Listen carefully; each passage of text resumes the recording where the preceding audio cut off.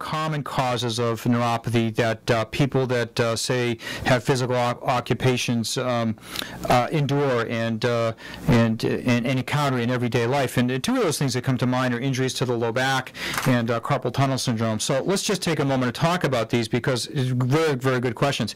Carpal tunnel syndrome is a condition that can occur when the median nerve, which is the nerve that travels from the neck down to the arm and innervates a significant portion of the hand, becomes compressed at the wrist.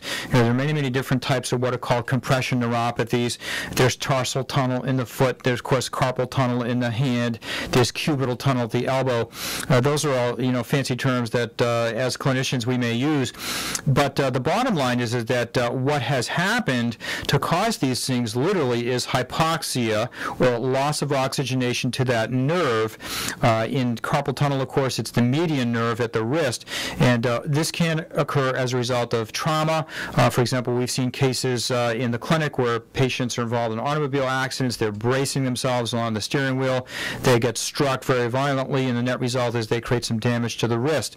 More commonly, carpal tunnel syndrome results when there is repetitive trauma, such as people that are involved in heavy or repetitive physical occupations. Operating hand equipment that vibrates is another risk factor.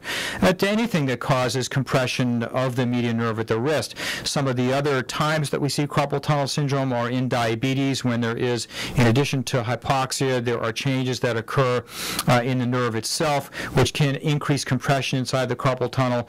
And then also, we can see carpal tunnel in pregnancy. At the latter stages of pregnancy, when mom tends to gain excess water, carpal tunnel syndrome can result. So, those are examples of compression of the nerve actually causing some irritation or hypoxia, if you will, irritation of the soft tissue causing hypoxia.